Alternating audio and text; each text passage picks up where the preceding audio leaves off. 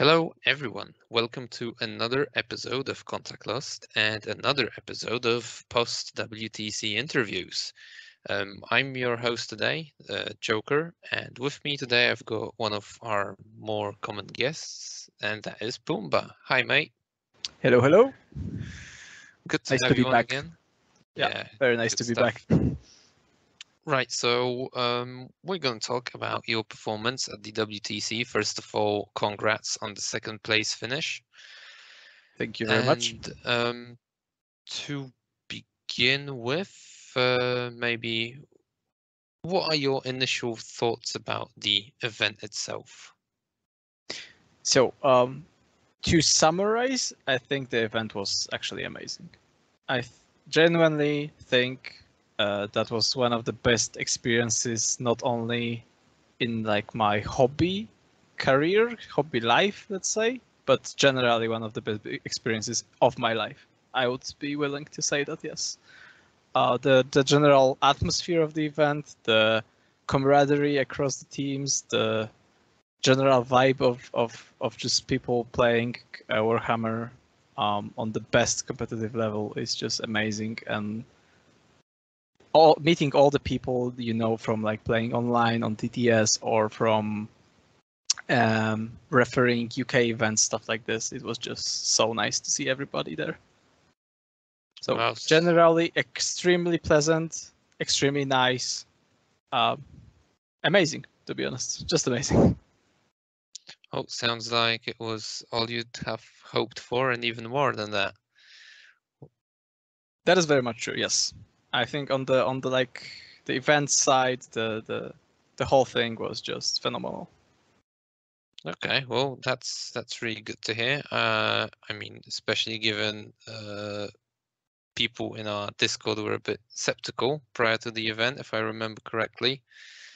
Yep. I mean, I was one of them, to be honest. Yeah. We were both a little bit anxious how it's gonna go and how the event's gonna be run and stuff like this, but generally it was very nicely done, well organized, stuff like this. So Good stuff. Well, that is really good to hear. I mean, an event of this scale that happens once a year, you really want it to be the best thing it can be.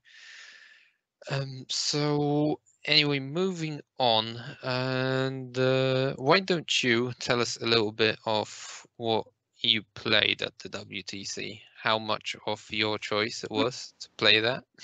How did it happen? What was the you role? already know it's coming. You already know it's coming. You're I do. baiting That's me. why I'm laughing, asking the question as well. You're baiting into this question. Oh my god. So into the boring part of the interview. Here we go.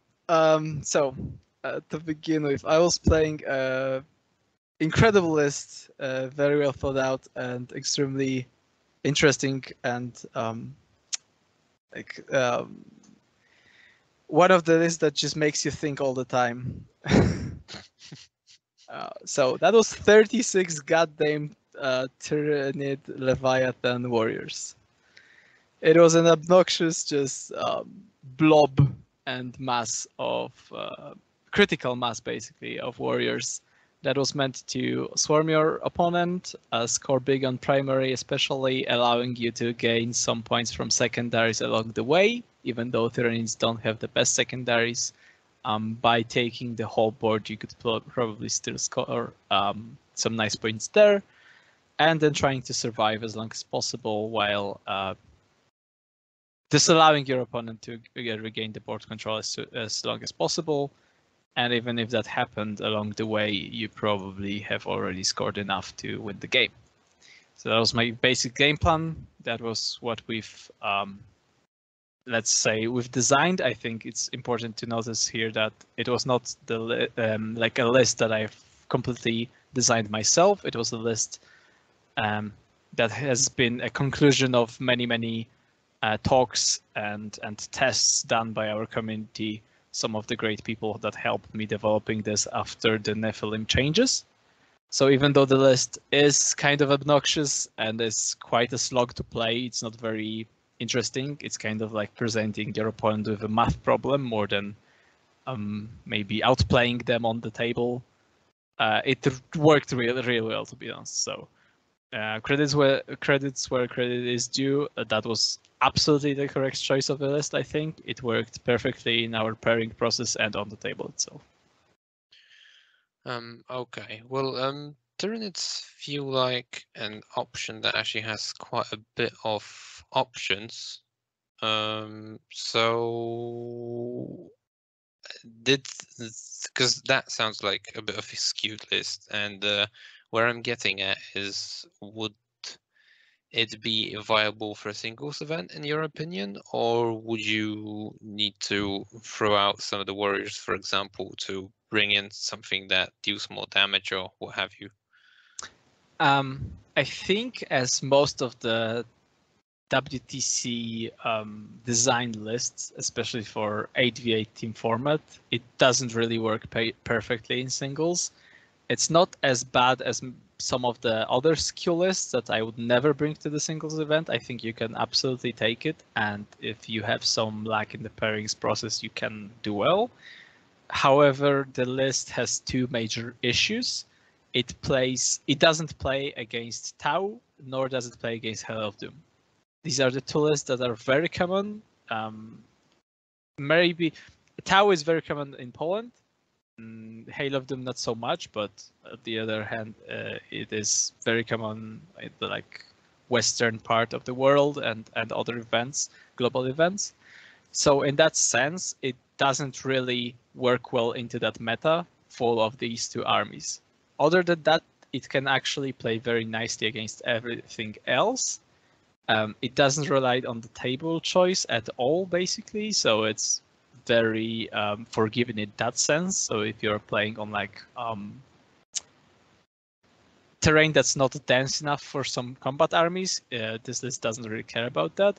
But I definitely wouldn't recommend it just taking the list as it is to any singles event, no. Okay. And how did that list fit into the team composition?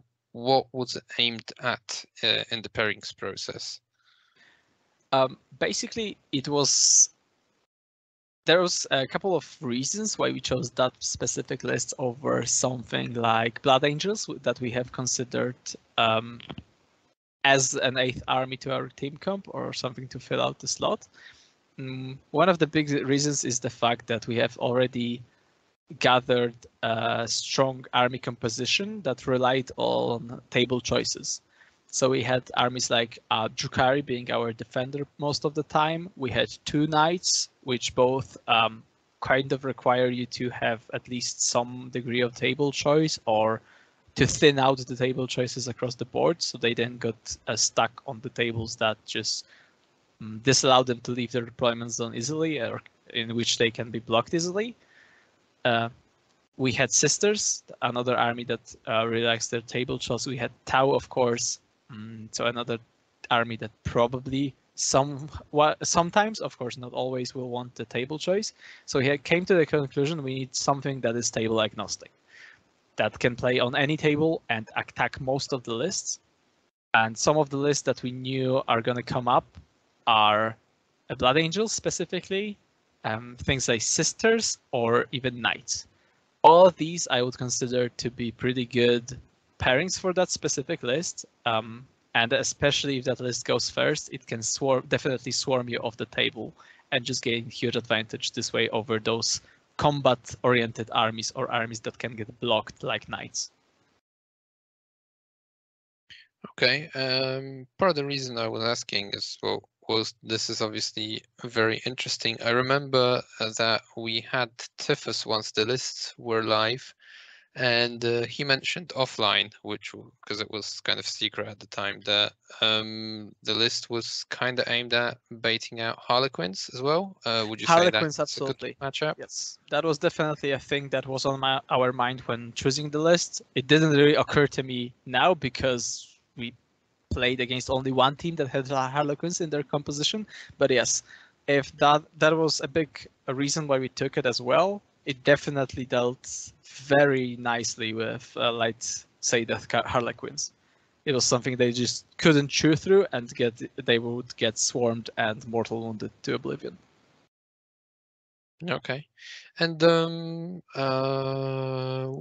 you tell us anything about other Tyranid lists? Did a lot of teams have Tyranids, and did a lot of teams also bring warrior spam filled to the brim?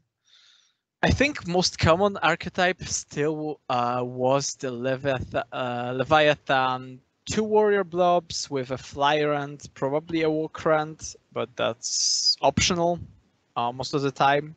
That was an 2 Harpies were the absolute standard in almost all of the lists. So I think I've played a mirror against that kind of list that Belgium ran. I think Ines, the Team Scotland captain, was running the precise archetype that he has practiced for a long, long time. However, in our testing, that list didn't really work anymore. The problem was if we played against a very good, very practiced opponent that knew how to deal with it, mainly playing very aggressive upfront game with the Tyranid warriors, they could actually melt really fast. The problem is that list lost a lot of CPs after the Nephilim changes, along, of course, with the secondary changes that hit them pretty substantially, I would say. But the main issue was definitely the CPs. So you had both the warriors and the Flyrant, and you were probably starting with 1, sometimes 0 CPs even. So the situation was you often couldn't afford to give the warriors proper stratagem support in the sense you couldn't give them like -1 damage, +1 attack, or +1 to hit from flash hooks stratagem, and at the same time have enough CPs to get the Flyrant online.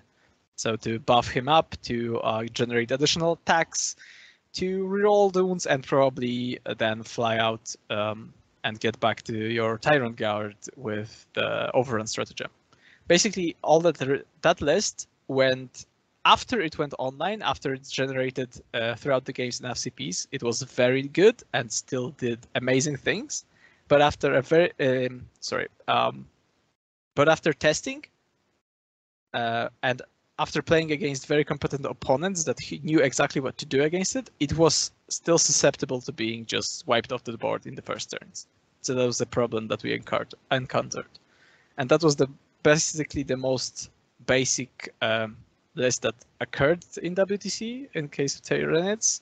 The other archetype, I think, was something like Kraken Ravener's spam that the English brought. I don't think actually it performed super well for them, and that was also the case in our testing, that the list is kind of susceptible to many things and doesn't perform as well as we would expect it to. The Germans definitely brought some interesting stuff in this amazing out there mortal wound spammy list with 2 harpies, like 9 zoanthropes, 3 neuros or something with Maleceptor. That was something completely out there, which I don't think many people expected and many teams got caught on. Okay, yeah, that one sounds like an interesting one. Yep, Very that is much. definitely one that people should take notice of, because I think it's incredibly well designed. Okay, thanks for those insights. I was going to ask why didn't you take the Flyrant, because that seems like one of the more efficient models in the entire game, but I mean, you've already laid that out, so no need to further dwell on it. Okay, I think we can go into the games now. So why don't you tell us about game number 1 against Belgium, which I think you've already mentioned was a Tyranid mirror. That was a Tyranid mirror. That was also a Tyranid Leviathan mirror. So my opponent Dag, who was a incredible gentleman that I've had a lot of fun playing against. He was running this very typical double harpy Flyrant Walkrant 2 blobs of warrior list. Generally, I would expect this matchup to be very drawish, a little dependent on who goes first and has the first opportunity to get his buffs online. I did start that game. I did roll pretty well on my shooting in the first turn. I gained control over the middle of the board and tried to push him out to deny him some primary points. However, at the later stages of the game, because I wasn't fast enough to actually chew through all the warriors and all of the other stuff controlling the objectives, even though I did outscore him in the first half of the game, let's say, to deny him some primary points and as well as some secondary points, I wasn't fast enough to actually push him before the, as I've said, the Flyrant and the warrior and the CPs went online. So in the later stages, when the Flyrant went online, he was pretty good at killing warriors with the roll all to wound stratagem. So basically, he pushed me to the other side. But after I've completed my push and then was wiped, the game ended in a perfect draw. So a 10-10 draw with like some very little point differential or on either side. So basically as expected. Okay. So not too much history there. I mean, it was a very nice game, but yeah, when two like complete cock block lists beat each other, that is kind of the result you are expecting, unless something goes terribly wrong. All right. Well, in that case, so and how did that game finish overall? It was a draw, wasn't it? Yes, Against Belgium. we drew against Belgium. We had some trouble. I mean, the main problem was some of our pairings that were marked as green actually weren't. As it turned out, that was kind of the case. We didn't have enough tests in to test them 100% properly. So we held only a draw for a starter, which wasn't the best result, I would say. I think everybody from the team would agree. We expected to win that matchup.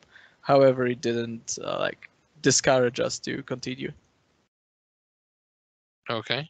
So that was also the first game of the pod round. So the second one was against That was against Denmark. Denmark. And how did the pairings go? Maybe let's start from the beginning. This pairings against Denmark, I think the pairings this time went completely well, as expected, basically. So we didn't have, except for our usual suspects like Drukari or I think the other matchup that wasn't so hot for us was like maybe Sisters of Battle Mirror, but other than our Drukari eating the Danish Tyranids, which they were expected to do in many of our pairing processes and matchups, the other were looking very good. I got myself a nice Blood Angels dinner for the afternoon, and on the, especially because of the mission that was played, because I think that was mission 11, so a very narrow one. I did manage to beat the Blood Angels like 18-2, I think, after not starting the pairing. Basically, the list operates in a very push-heavy way then, but what is crucial, I think, in this pairing is just disallowing Blood Angels charging across your whole army. What you do is just above one unit up, push it across the table, and present your opponent with a question that he cannot answer easily. So either you go into that buffed up Tyranid Warrior unit that just threatens your whole deployment zone with the whole of your army, or you just ignore them and then it charges you.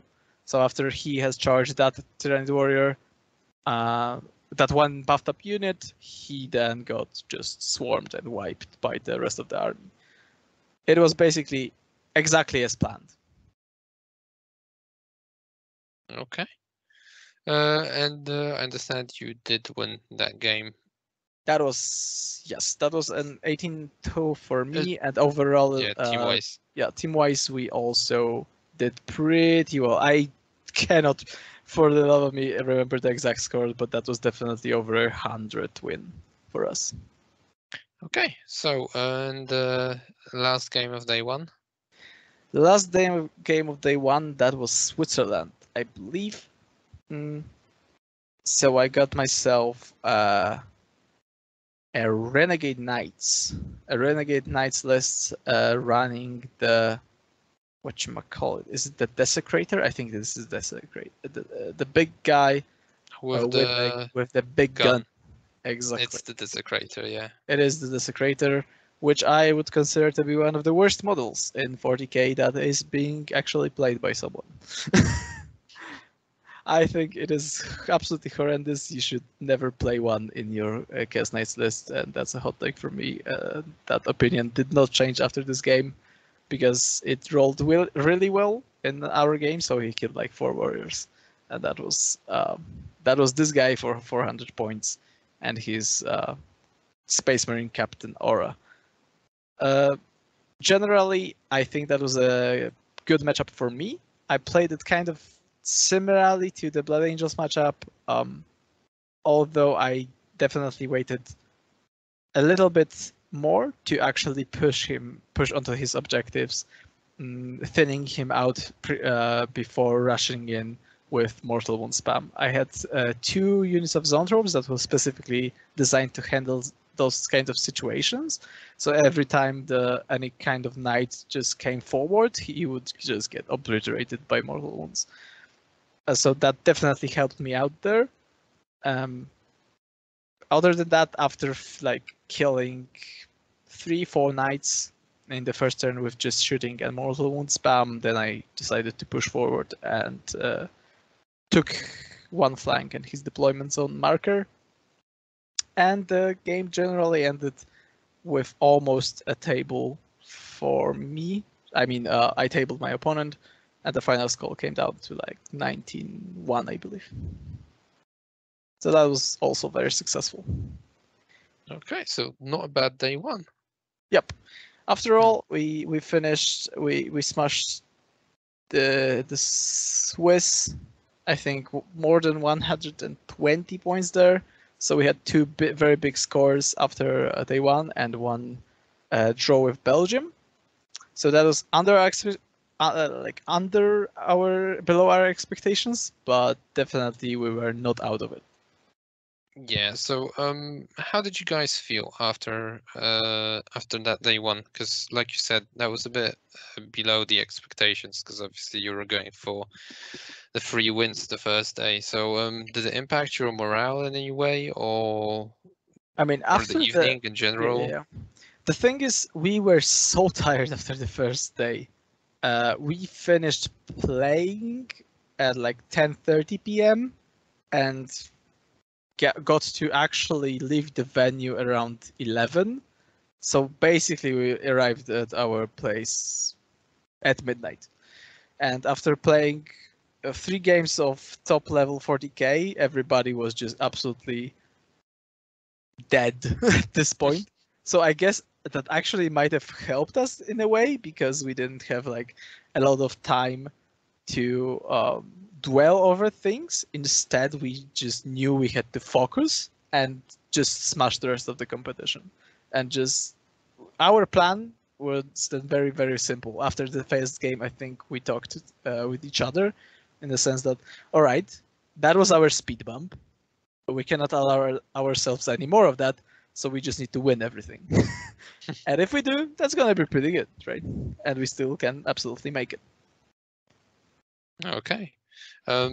So did you know who you were going to play the next morning, or was that secret or something? No. We knew we were playing against Germany. The information came through like after we arrived at the hotel, I think, on BCP. Mm-hmm. So we already knew what our planned pairing was. We had the tables ready from our preparation time that before the event. So now the thing was like double checking our estimations, I guess, and deciding our defenders, stuff like that.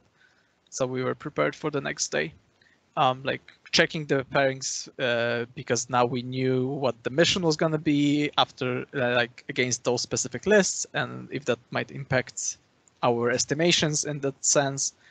But basically, we done some we spent a little time on that, but we were quite prepared before, fortunately, because we were just super dead. What is important, I think, here to mention is that we had a big like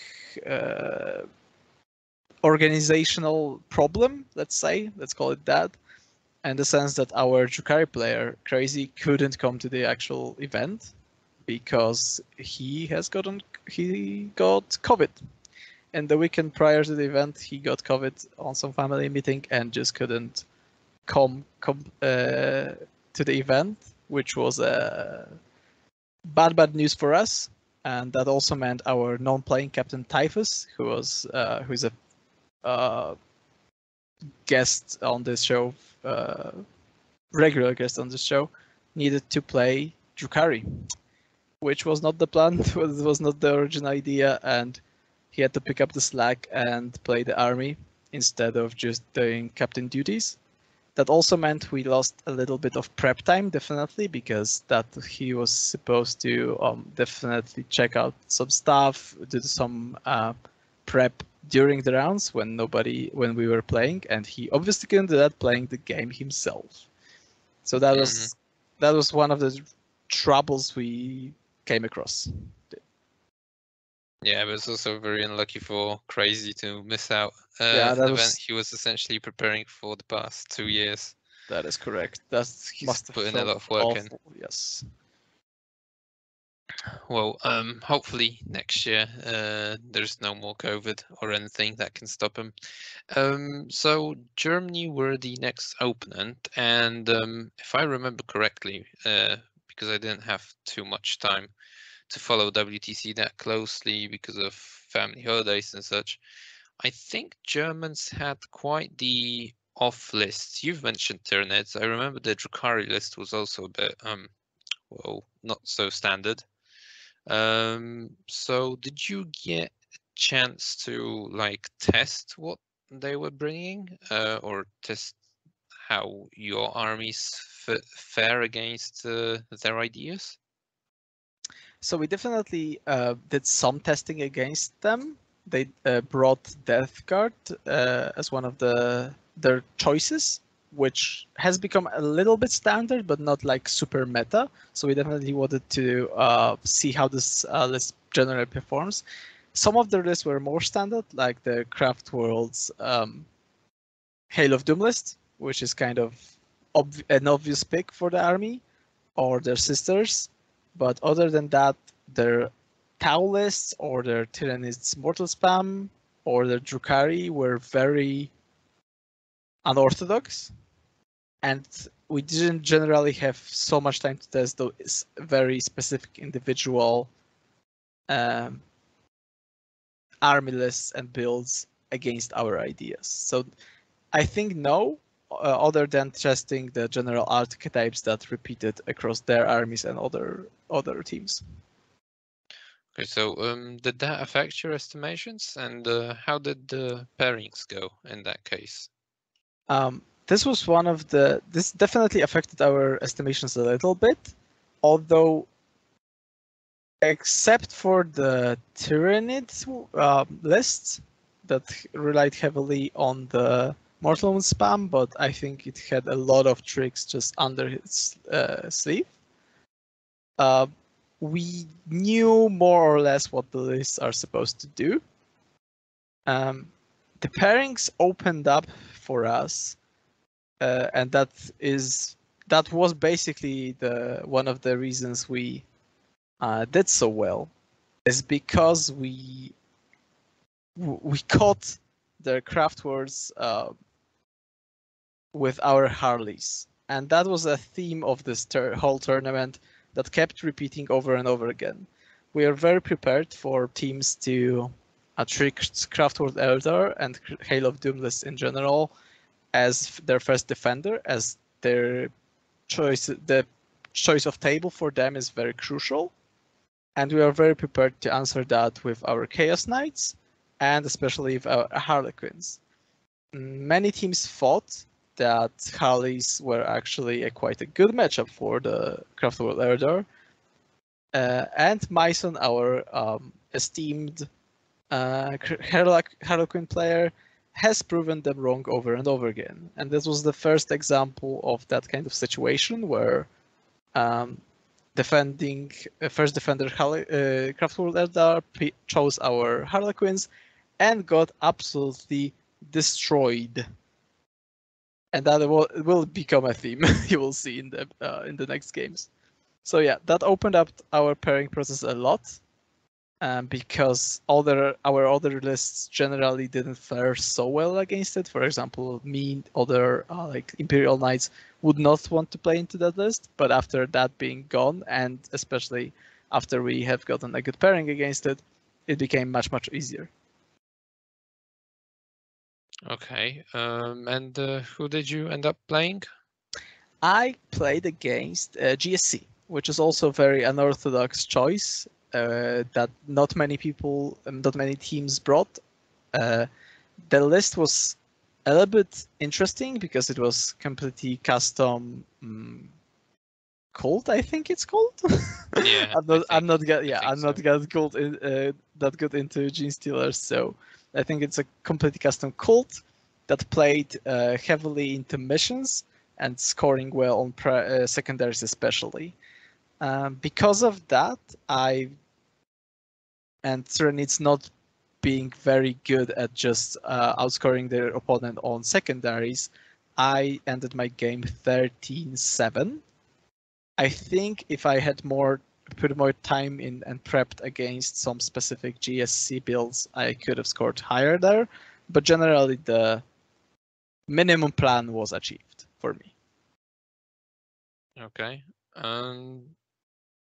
Any memorable moments from that game? Any memorable moments? I remember just putting warriors, as I usually did against these types of lists, just buffing up one warrior blob and just pushing it across the table to threaten my opponent. And realizing I didn't really have anything to threaten, he was so thin on the ground, especially in his deployment zone, that he just didn't really care about me pushing into this deployment zone, and instead kept blocking me on flanks with the rock grinders and stuff like that. So he played very intelligently in that sense. And then after my 5+ invuln across my whole army was gone, he's just appeared from out of thin air and struck my whole army, regaining some of his flanks. So generally there was no GSC on the board in like my turn 3, and then after his turn 3, the army was just appeared out of thin air on the board and pushed me back severely.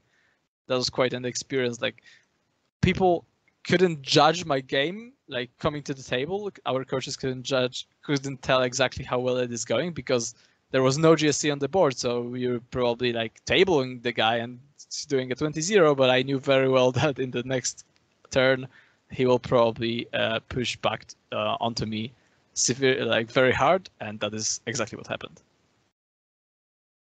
Okay, and team-wise, you got another win. That is correct. We scored very nicely there. Some of the biggest scores were done by our Necron player, which generally I think was the higher score in our team. So good job to Guido. He's the Necron specialist, I think, well known in our community especially. And beating the Kraftwerks was Mr. Mason. And he continued to teach how those Kraftwerks some lessons during this tournament. All right. So having won that game, round 5, I think it's now. Who did you end up playing in round 5? Round 5. Round 5 was against the French, and the French did us. That was another. Let's just go with Kraftwerk Elder as our defender, and this time they didn't fall into the trap of picking Hollies. They chose our Chaos Knights, which was a much better matchup for them, but still pretty good for us. We were kind of prepared for that to happen. The pairings went quite well. Again, I believe our Typhus playing the Drukhari list just opened the pairings, taking some of the harder ones. This time he played Salamander's list that he didn't have many tools against, but he was just supposed to score a tie. And because of that, we managed to get some really good pairings in the process, like our Tau against a Tyranid warrior spam. Sounds familiar, because the French brought a very, very similar list to ours, just even more warriors somehow. But that was definitely a pairing that we wanted, especially on a very light table. I mean, the table had a lot of terrain on it, but it didn't really provide any covers for those warriors. So yeah, I got myself a great opponent that I've played 2 times previously on TDS, who was Lolo. He was a complete gentleman and wonderful player to play against. He was playing Imperial Knights, and that was a mission 32. The problem is, on the mission 32, you start very close to your opponent, and I did manage to start that game, basically closing him off in his deployment zone for the rest of the game. Literally after the first turn, 9 warriors have charged his one of his knights, killing it in the process, and just blocking his whole army in his deployment zone, which he never left for the remainder of the game. And after rolling quite poorly for his Crusader Knight in the first turn, the game was kind of sealed at this point. I managed to score a clean 20-0. Oof, that's rough. Yeah, rough that for him. was a super rough game for him, especially the dice just punish him over and over again, and still he was an absolute gentleman and he didn't get mad at all. And I applaud him for the game generally and for his temperament, and overall a great man to play against, man. Having mentioned that, I only just now remembered that dice punishing a player was usually your kind of thing. So That just... is quite of my thing, and that is coming up. Oh, Believe okay. me, that is coming up. Okay, because this was getting odd actually. That you Quite haven't right. mentioned dice so far. I kept talking with Lola about this. Like, usually it's the other way around, man. Usually the dice is screwing me, not my opponent. And he was like, "Well, apparently not this time, man." And how did you feel going into the game with the French guys? Because I mean, you've played them on TTS on quite a number of occasions, if I remember correctly, and it was not always necessarily a win for you guys. I think we played against 3 or maybe even 4 times on our TTS scrims, but all with different teams. We along the selection process. We tested a lot of people who wanted to test themselves in this kind of international environment and playing an international team. So I think we definitely won a couple of those and maybe drew and maybe lost one, but that wasn't necessarily with like our A team and some of the people that were just less experienced, for example. Generally, we were confident.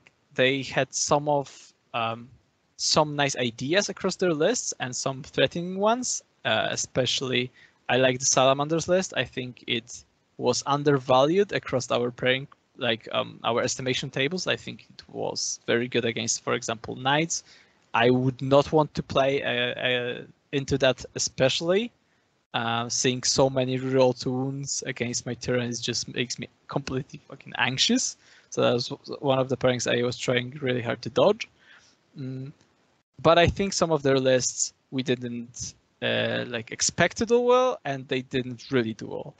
Like, we were very much prepared for the Tyranids list because it was very similar to ours, but it had, let's just be honest here, I think it had wrong hyper adaptation. It had hyper adaptation for +1 to charge across his whole army, whilst I was running the hyper adaptation that allows you to ignore all of the modifiers to advance, charge, and move, which I think on the WTC tables and with armies like Chaos Knights around, I think it's absolutely superior. generally, there were a couple of interesting ideas across the list, as I've said, but we were prepared for them. Okay. Okay. So day two, another 2 wins. What was the morale like, and the attitude in general in the team? I think we felt validated that day. Me generally, after especially now we had time to talk, to grab something to eat as a group, to feel like a proper team, and the morale was high that day. We actually defeated 2 teams very handedly and had big advantages over them in the scoring. So we felt really prepared and knew that we actually can make it. After the spin bump with Belgium, I think this was finally the moment that we realized that we actually are really well prepared. We are ready for this and we can make it. Okay, so what was your attitude knowing that the next morning you're playing the US team, at which we quite often used to throw feces at, on this channel here? I don't know. I mean, that was definitely psychologically the hardest matchup. I'm gonna be completely honest. That was the only matchup that I felt kind of anxious before. We know that most of their players were really good individual, like their individual skill was very high. Their lists were kind of unorthodox, and we kind of were prepared for them. But at the same time, the pressure was definitely on. I can only speak for myself, but that was definitely the evening that I had the most trouble falling asleep. And before the game, we did a lot of prep actually in the evening after getting something to eat and talking and grabbing a beer. We spent at least 3.5 hours just double checking all of our estimation tables if they are correct, bumping anything that we are not sure about, just triple checking and thinking about what our defender is and what the general plan for the pairing is. Okay, and did that bring any results in the pairing process? Well, yes. I mean, what is interesting, I think, here is how the Team USA paired, and we generally managed to scout them out during the event. Looking at other teams' pairing process was completely off the table. It was completely illegal. It was an instant red card if you try to spy on other teams during their pairings process. So we absolutely didn't do that, but we could see how their pairings ended with when they play against Team England or other teams the previous day. So what we've noticed is that they usually tend to grab some medium to bad matchups in the beginning, and then slowly opening the table for them to just grab the big scores at the pit. Let's say that's how we generally call it, the pit. So last 3 or 4 matchups on the last tables that are present, right? These generally are kind of random because they all depend on what the team was going to put up as the defender and what they are going to left as their champion. So what they really focused on was having that pit secured. So no matter what happened there, instead of them being kind of random, they only had good matchups coming into that. And during the pairing process, they would sometimes open up the table by grabbing some unfavorable matchups that they really think, I don't really think they wanted to win, but they wanted to at least draw, and then having that pit really secured. And I think they did a similar thing with England, and they tried to do the same thing with us. The very big difference here is we had Harlequins very much prepared for, again, Craft World Eldar. As I said, it was a theme, and I think it is something that definitely allowed us to do as well as we did in this tournament, just having that pairing flipped. So again, their first defender was Craftwood Eldar. Our attackers were Chaos Knights and Harlequins, and Rochester took the Harlequins. And he scored a big fat 0 on that. I really don't think he was just prepared to face the type of play by Harleys that Myson proposed to him, and he just surprised him with that. So our Harleys just demolished the Craftworld Eldar. We had some matchups that definitely went USA's way. For example, their AdMech piloted by Richard Siegler got our Renegade Knights. Their Custodies piloted by John Lennon got our Sisters, which also were preferable matchups. And their Tau got our Knights, actually. So they had definitely 3 big matchups going for them. And we had 3 big matchups going for us. I was playing against Blood Angels, as it was my preferable matchup. We had our Tau player Skark, who is an absolute legend, attended every single ETC previously. Up to this point, he was playing Necrons on an open table, and Necrons that had pretty much no shooting. We had our Necrons against the Sisters. Basically, the pairings were split in half. There was very little like mid matchups, and there was a lot of just completely bad or very good matchups. What I think happened here are a couple of things. Our Knights actually won with the American Tau, which is something that just nobody expected to see.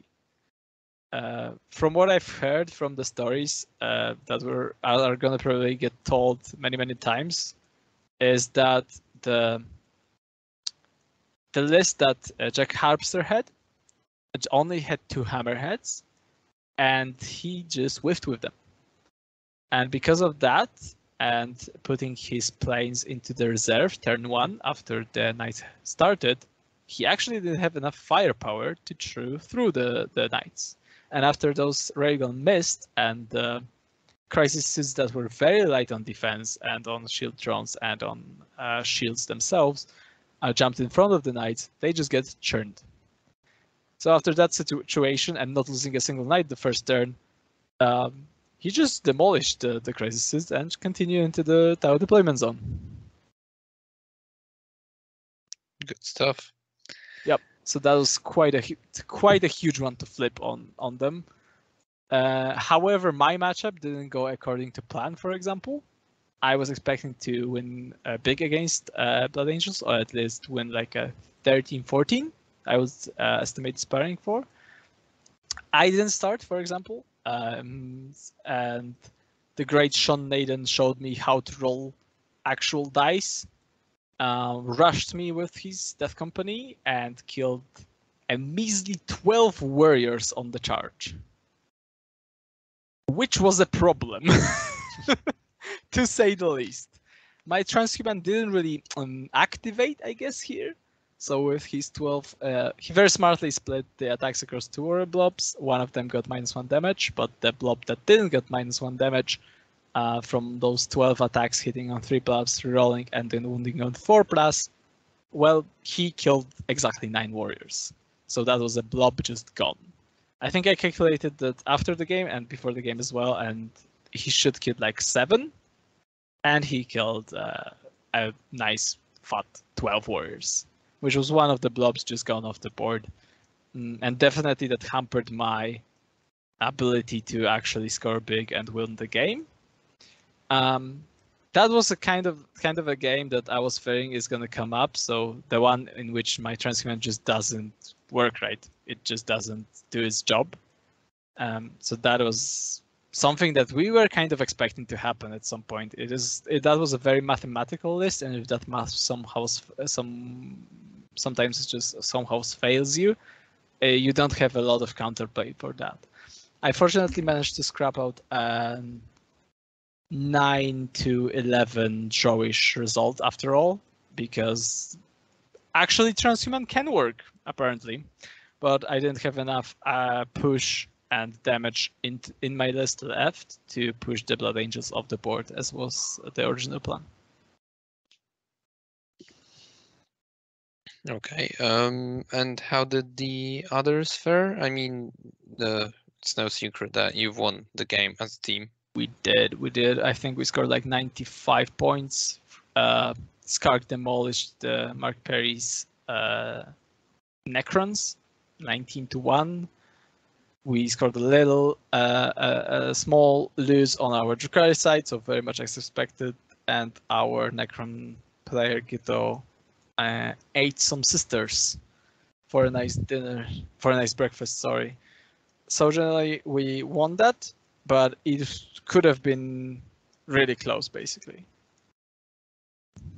Oh, congrats on the win then. And after that, you were going into the final with Australia, who again had some unorthodox lists, which was part of the reason why I asked at the time we were discussing Germany. So did you get a chance to test some of their ideas prior to the event?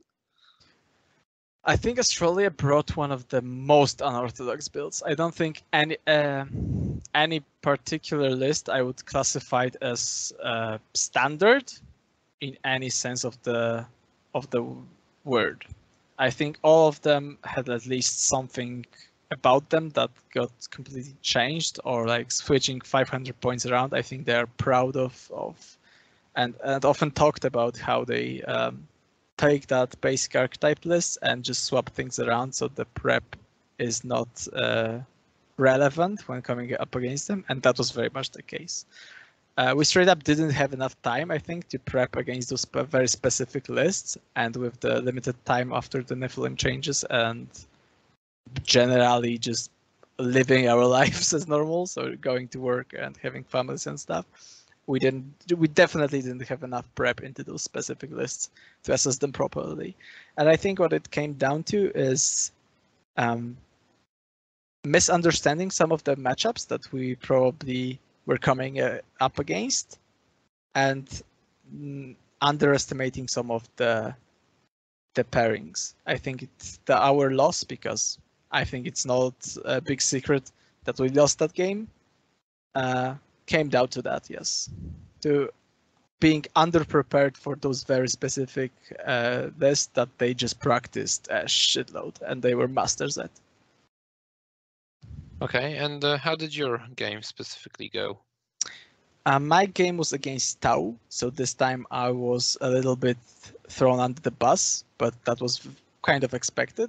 Also, I really thought that their Tau list was kind of unorthodox as well. That was no hammerheads in there, not many crisis suits.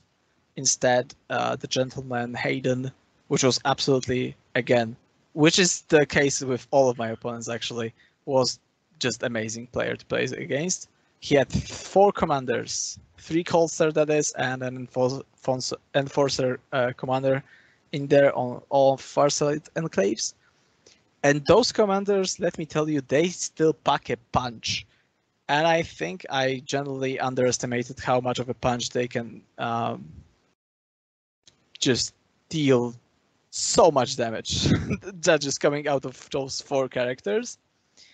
After starting that game and pushing into the middle of the board, I got blocked with the typical complete line of junk, like Crude Hounds, some Breachers, some drones, even like 2 bodyguard units with some drones to just not allow me to continue my journey into his deployment zone and thinning me out. And after that first line was brought down, I thought I actually might make it after losing, I think, like 7 or 9 warriors in the first turn. 7 or 8, sorry. But then the counterpunch struck me.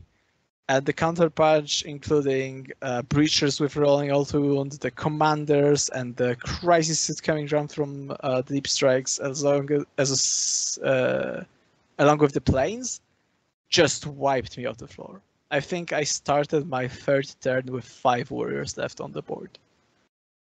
So that was 31 Tyranid warriors on a turn with 5+ Invon on them, just completely off the table.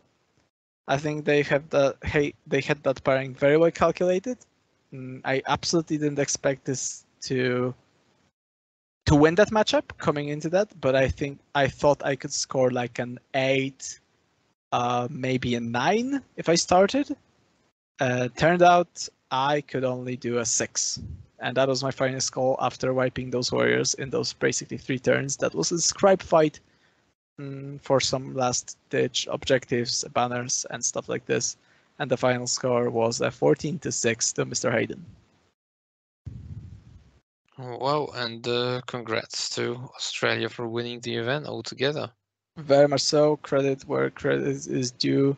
They did amazing stuff. I think their lists were incredibly well designed. They played them a shitload, and that was very visible during this entire event and on the table while playing them. And generally, good job to them. Congratulations. Okay, so we've spoken about the games. I asked you what were your thoughts about the event and the general idea of playing in a team, but what are your outtakes from the event? What do you think of your performance, the team performance, and yeah, maybe let's stop there for now.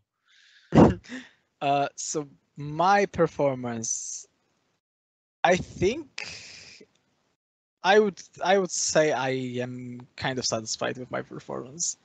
I think I did a lot of prep. I think I was ready for most of what happened during that event. I didn't think I made a lot of mistakes playing, definitely, but that must be said, my list was not very complicated to play and to actually make mistakes. So that was something that definitely helped me be confident in type of game I had. About the team, I think the team generally did an amazing job. I think it was. I don't even remember, and I don't think it would have been possible to spend more time preparing for the event. But at the same time, I feel like it is the only thing we could have done better. Is even more prep, whereas giving even more time into the hobby might have been just insane to even think about. Yes. And I think if there was a reason why we didn't win the event, I would think we didn't have enough prep, which is again insane to even think of, thinking just how many hundreds of hours went into the preparation before the thing itself. So outtakes from that and probably for the next years, I think the game itself has changed quite a bit. I think after that period that the ETC didn't and the WTC didn't happen because of COVID, I think many countries just caught on and developed their teams very well, having a lot of prep, and just generally the level of play has significantly increased. I think the skill itself is just not enough to just carry you across the line, and what you need is hours upon hours of prep time, thinking about your list, playing against your opponent list, stuff like this. Okay, and to keep in line with the credit where credit is due theme, I think you deserve quite a bit of credit because being thrown on that Tyranids, even if not too demanding list, you've had like what, less than 6 weeks to actually get it mastered. I think I learned I was playing that specific list, and that was our final choice 4 days before the list deadline. Basically, yes. And what was the list deadline date? I wish I remembered. I think it was 15th of July. 15th of July, I believe so. Yes. So like a month before the event. Nice. So yeah, well done. Thank you very much. And last but not least, so what are your plans for the future in terms of 40K? Are you fed up playing the game, playing the brain dead list, or have you got something on your mind already? That is, I really thought after playing so many goddamn games of 40k last couple of months that I would be just completely burned out and I would want to take a break from the game, and it just turned out to be completely untrue. During our flight back, I think I just started making my first lists and thinking about what I actually want to play for the next couple of months. The Polish Team Championship is coming up next month, right? I think it's next month. So I already have a team build in mind, or at least a couple of lists that my mates from Krakow are going to be playing, and we gathered a team to hopefully go for top 3 during that event. So generally back on the track, I think incredibly fast, and I think it's been a theme when I talk to the mates from the team that the general consensus is we're just back at work, back to the normal schedule, and need to keep chugging along. And hopefully after another year of just tryharding and keeping up with the meta and doing well at events, we just might get another chance to come to WTC. Yep, and fingers crossed that if we do this next year, we're in more celebratory mode than today. I mean, so it is kind of, that's the most Polish thing I've ever heard, right? Because you're never satisfied with the second place. I think it's a very common thing in sports, by the way, and I think I really felt that, especially after the event itself, like a couple of hours after the event, that the Germans who took the third place, by the way, amazing team to play against, awful lads, and congratulations for their achievement, were so happy to be on the podium. And the Australians obviously were just incredibly happy to take the first place, and we were kind of happy but kind of down because we were just so close to actually winning, right? I think it's an actual psychological phenomenon that happens in sports. Yeah, I mean, fully agree. Second and fourth is probably the worst place to have. I mean, I will take the second above the fourth. Well, I think I'm still surely. way more satisfied with that result. And generally for a team that that had 5 new players in it, I think for most of us it's still a big success to come this close to the first place.